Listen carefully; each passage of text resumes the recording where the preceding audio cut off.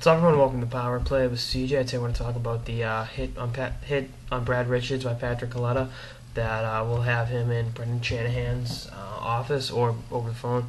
More than likely in the office though, because then he has the right to be suspended more than I think it's 5 games if it's in a person hearing, and I think he's earned just that with his hit from behind. It was definitely a dirty hit. Kaleta has a long history of being a dirty player, and it was awful.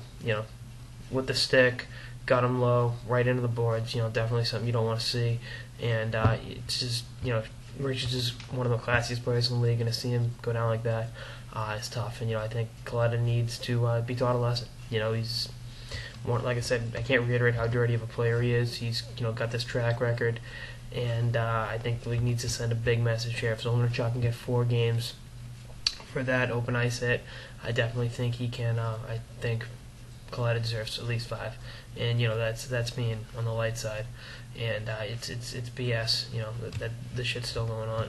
Like I said, and I mean Kaleta's a headhunter. Kaleta has this track record with him, and hopefully the Brendan Shanahan lays down the hammer and got him, because this is awful. And like I said, there's no place for this. Went out, sought him out, intentionally did it from behind, perfect angle. What are you gonna do? So anyway, I give him at least 5, if not more, and we'll see if Brendan Shanahan agrees. That's on this episode of the Power Play with CJ on the Patrick Kaleta hit from behind on Brad Richards of the New York Rangers. Stay tuned for more episodes of the season and beyond. Later, guys.